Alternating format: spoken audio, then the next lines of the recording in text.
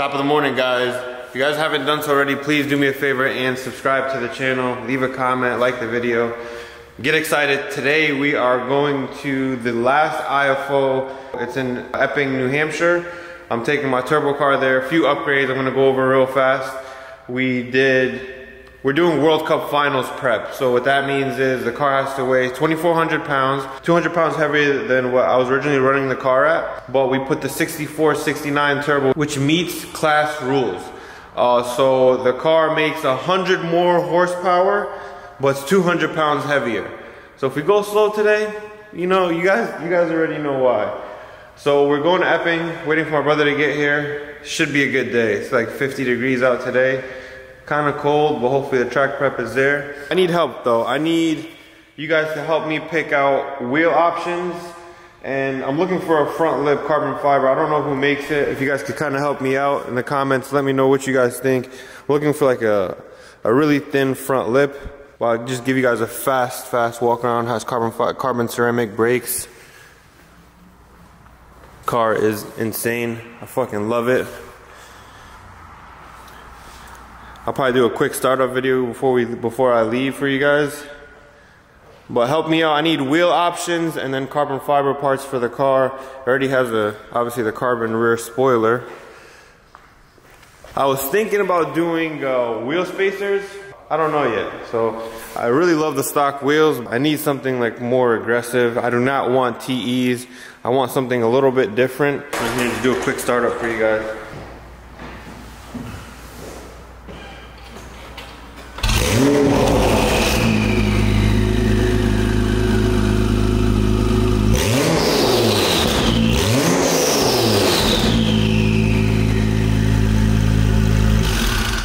Hopefully the quality of that was pretty good for you guys.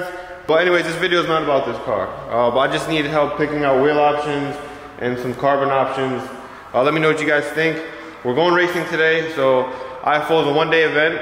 If you guys don't know, it's 3 rounds qualifying and then eliminations. I don't know if I'm running Force Induction Pro or front wheel drive yet, but car's already loaded up. I'm gonna see if I could drop a dyno clip in here. When we was on the dyno, I'll probably just drop one video. And then yeah, wish me luck.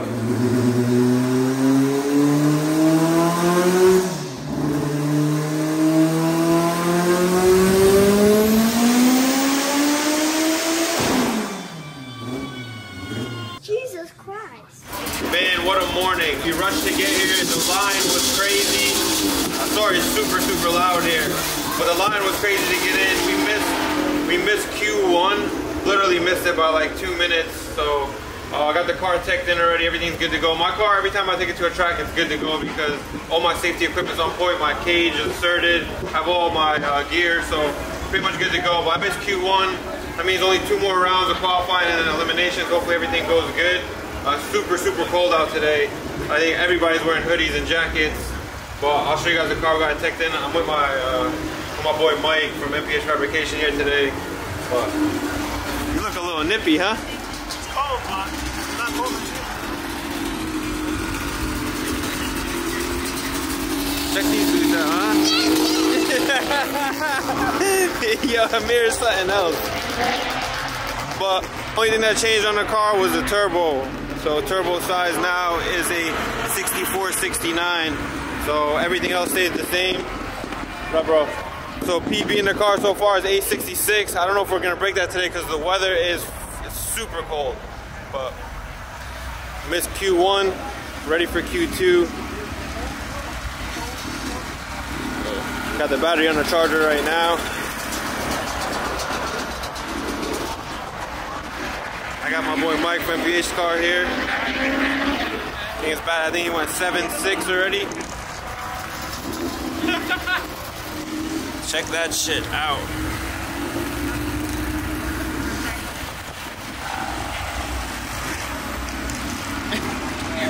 Huh? Yeah, I'm Miz now. Call me Miz. This is your job. This is your fabricator's favorite fabricator. Mike, if you need me to jump in next, let me know.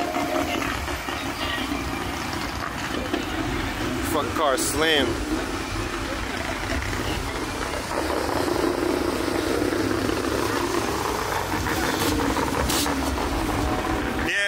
in the car, 866. I mean, it's getting a little warmer out, so.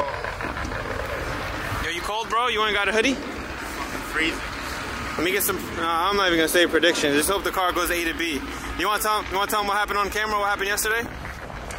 Let's go in the trailer real quick. The oddest thing happened yesterday. The what? The oddest, the weirdest shit. It always happens to us every single time. So we were a day early. So we're gonna give you guys a quick story what happened yesterday. I didn't film it because we were literally rushing to get here. Every time we're ahead, we're not ahead. So tell them what happened yesterday. So the car made off the dyno. Everything was perfectly fine. I run the car. What's up? So Friday, set the car up. We could load the car with a trailer and whatever, and get ready to go to the track. No oil pressure. So like, what the fuck? We just literally put a new oil pump in it not even a few weeks ago. Went to 2 events already with it. So we're like, all right, change the sensor. Maybe the sensor was bad. The sensor was fine. Then we ended up taking the oil pan down, took the oil pump out of the car, and there was a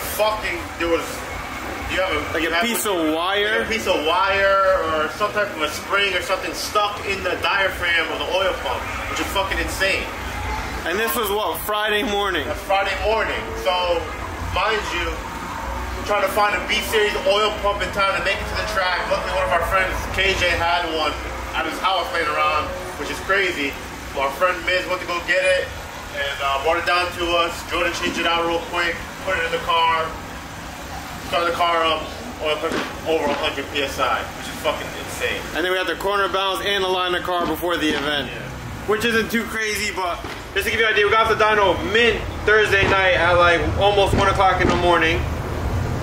Friday morning, oil pump took a shit. Friday night, the car is finished, you know, corner bounce line, then we loaded up and fucking now we're here.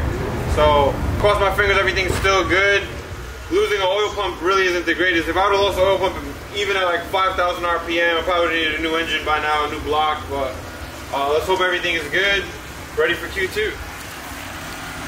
Honestly, I'd rather it happen at the shop than not happen here. Everything happens for a reason. We're one of the big believers in that.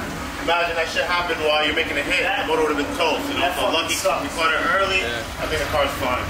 Q2, here we come.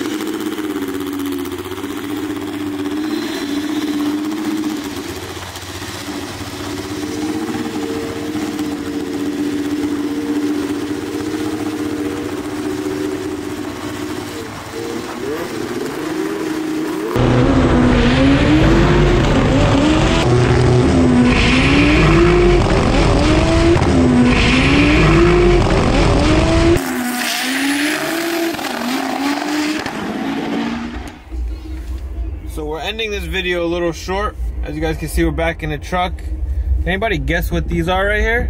What are those? what are these right here? Makes me want to throw up. It makes you want to throw up. Same issue as last time. The keepers fell out of the cylinder head. So I'm pretty sure in the same cylinder as last time. So pretty sure the valve is bent because the car has a misfire, but it still runs like really light. So I'm guessing either the rod is stretched in that cylinder because that's the same block from last time, or the seat in the head is messed up.